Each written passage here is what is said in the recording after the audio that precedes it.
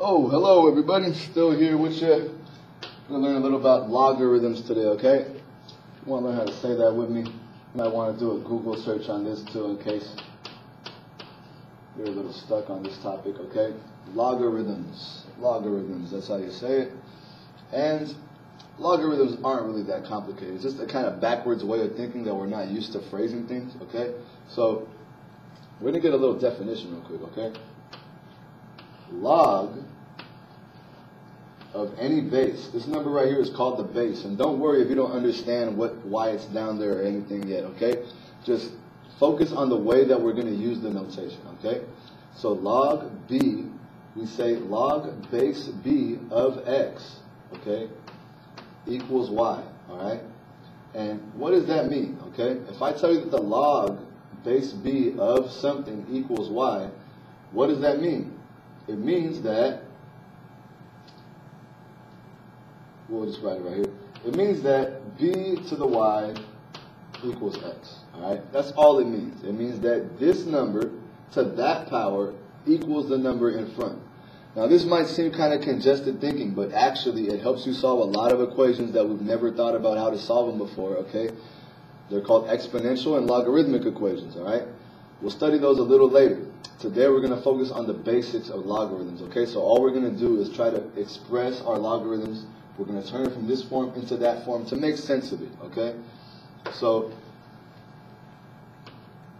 I don't know what log base 3 of 9 is right now. I mean, I know what it is, but let's pretend we don't know what it is, okay? So put an x, okay? And we're going to solve for it, all right? So whatever number this is right here, what this says right here, it says that 3 to this power equals 9, all right? So log base 3 of 9 equals x just means that 3 to the x power equals 9, all right? And what this is really trying to express is the number. Well, what number does x have to be? If 3 to the x equals 9, come on, right? What is 3 squared? 3 squared is 3 times 3. And 3 times 3 is 9, right? So that means x has to be 2. X has to be 2, okay? So we would say that the logarithm base 3 of 9 is 2, okay? And if this word logarithm is confusing you and you're like, why are there so many letters? And why is it subscript? Why is it written down, okay? The reason it's written subscript is so you can tell it apart from this number, okay? It's written subscript so we can distinguish it and know this is the base. This is the number that I'm going to raise to some power to make the number that we're taking the logarithm of, okay? So really this is log base 3 of 9. It's the logarithm base 3 of 9, and that is 2, okay? Because 3 to the 2 equals 9. It gets easier. It'll feel easier if you keep working with me, okay? So let's check it out. We know that we're trying to find out what power do I have to bring 2 to get what value? To get this one. Because this says logarithm base 2 of 64. So we're trying to find out what power do I have to bring 2 to get 64. Now there's a few ways you can do this, all right? One way that I like to use is the brute force method. It just means write down everything and just go on a list. Don't try to be fancy or come up with the trick or memorize anything. Write down every single power of 2 to make sure that you don't skip anything. So 2 to the 2 is 4. 2 to the 3 is 8. 2 to the 4 is 16. 2 to the 5 is, well, yeah, these are 2 times 2, and 8 times 2 is 16. So 16 times 2 is 2 to the 5th, and that makes 32. But we're still not there.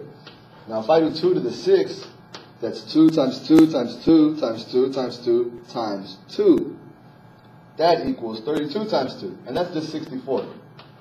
Okay? So we can see that if 2 to the 6 equals 64, then x has to be 6, okay? So we would see since 2 to the 6 equals 64, x has to be 6. So what we see is that the logarithm base 2 of 64 is 6. Because all this says is what number do you have to bring 2 to, what power do you have to bring 2 to get 64, all right? you won't always have to make a list like that, right? Hopefully you guys will remember some of your times tables and not have to make a long list, okay? So here we got another one, okay? We're trying to figure out another way to read this, okay? You can read this log base 3 of 81, but if that sounds like Martian, how about you say it like this? 3 to what power equals 81? That's really all this is saying, okay? Let's practice again making our list of brute force. 3 to the 1 is 3. 3 to the 2 is 3 times 3, and that makes 9. 3 to the third is 3 times 3 times 3. That gives us 27. We're still not there yet, all right? Well, look. 3 to the 4 equals 3 times 3 times 3 times 3. And this is 3 times 3 is 9, and that's 9. And we all know that 9 times 9 makes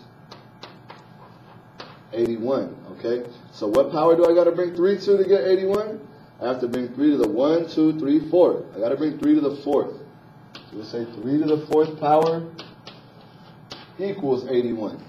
Therefore, the log base 3 of 81 is 4. All right? So let me get you onto the next one, and I will tell you, try this problem right now. Make your list, right? 3 to the 1, 3 to the 2, 3 to the 3, 3 to the 4, and try this problem. Now go ahead and hit pause right now. Try to work out the problem on your own, all right? I'll wait. All right, you done? You got it? Let's check it out. Well, 3 to the 1 is 3. And well, actually, let's just skip. We already knew 3 to the 4 was 81, right? So what's 3 to the 5? That means 81 times 3. And 81 times 3 is 240 plus 3. Oh, go figure. We get 243. So that means if we want to rephrase what this expression is asking us, it says evaluate each expression. Okay? What is this trying to express? It's trying to express what number do I have to bring 3 to, what power do I have to bring 3 to get 243. And what number do we have to bring 3 to get 243? You have to bring 3 to 5, right? So then the log base 3 of 243 is just 5, all right? So far, so good, all right? These ones, I hope you got 5, and I hope you got the answer. Now we're going to study a little more advanced, a little more challenging, but still pretty elementary way of doing these problems, okay? Sometimes you're going to get fractions, okay? And for this to make sense, you have to already kind of know what any number to a negative fraction is. So 4 to the negative 1, that means 1 over 4 to the positive 1. And 4 to the negative 2, that means 1 over 4 to the positive 2. You might remember the general formula that x to the negative y equals 1 over x to the positive y.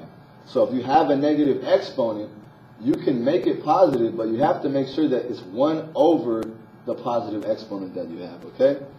So make sure that you write it like that. Well, what is 1 over 4 squared? Well, 4 squared is 4 times 4, and 4 times 4 is 16. So what power do I have to bring 4 to get 1/16th? I have to bring 4 to the negative 2 power. So hopefully you can see the pattern that's going to emerge, all right?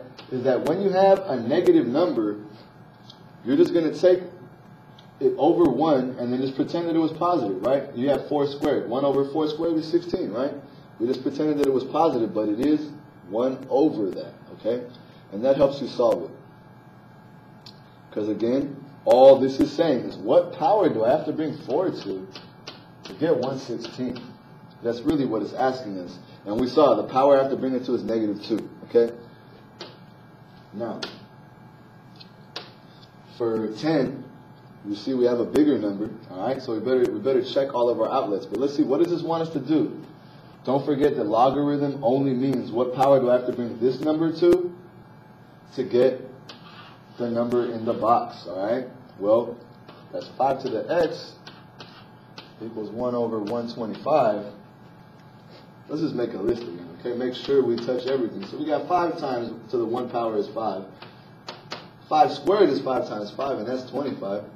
And 5 to the cubed is 25 times 5. and that's 125. So now, what happens if I make it 5 to the negative 3? Well, you should see the difference between these, okay? The only difference is the negative, right? But what you have to know to do is some of the numbers are going to be the same. This 125 is going to be the same, but it's going to be underneath, okay? So just make sure that you remember that when it's negative, go ahead and take the 5 to that power, take the number to that power, but make sure that you put it underneath 1, okay, if you're going to do that. So we could tell right now what's our answer. What power do I have to bring 5 to get 1 over 125? Is the negative 3 power. All right, it's the negative 3 power. So try number 11 real quick. I'm going to give you a second to work on it. Go ahead, press pause on the YouTube, and I will wait for you guys to solve it. All right, you got it done? Let's see how it goes. So you got 2 to the negative 1. That equals 1 over 2 to the 1. 2 to the negative 2, that equals 1 over 2 to the 2. But what is 2 to the 2 power? 2 to the second is 4. So really we see that 1/4 is the same thing as 2 to the negative 2. 2 to the negative 3 is 1 over 2 cubed, and 1 over 2 cubed is 1/8. So we see 2 to the negative 3rd is the same thing as 1/8. All right, bear with me, because we're about to get to the answer. So this is 1 over 2 to the 4th, and that equals 1/16. So now we see we're going to get it at this point, because double 16 is 32. So we have 1 over 2 to the 5th, and 2 to the 5th is double 16, and that's 32, right? So what power do I have to bring 2 to get 1 over 32? I would have to bring 2 to the negative 5 power to get 1 over 32. So that means that log base 2 of 132 is negative 5. Because all it says is that 2 to this power equals this. All right? So let's give you the last one, okay? This is going to be the last exercise for our video series on logarithms right now. Give it a good shot. All right, go ahead, press pause, and I'll wait for you. Go ahead. And let's see how you did, all right? Let's see if you did it right. So, 7 to the 1 is 7. 7 to the negative 1 is 1 over 7. 7 to the negative 2 is 1 over 7 squared, right? But that just means 1 over 49. Because 7 squared is 49. So 7 to the negative 2 is really 1 over 49. So this answer is a negative 2, right? We didn't get enough. So we're going to have to try one more. All right? 7 to the negative 3. That means 1 over 7 cubed. And what is 7 cubed? 7 times 49. That makes us 343. So, again, just to rephrase what the logarithm is asking you, it says 7 to what power equals 1 over 343? And that's really what it wants you to put right here. The number that's going to go here is that x. And what's the x equal to? It's equal to negative 3. Because we see 7 to the negative 3rd equals 1 over 343. Okay? So, I hope you have fun working on all these exercises, right? Don't be afraid to have your practice test right in front of you when you do this, and rewind it if you got it, okay? Go ahead, take your time and make sure you master these logarithms, because they're going to be all over the final, all right, guys? Good job.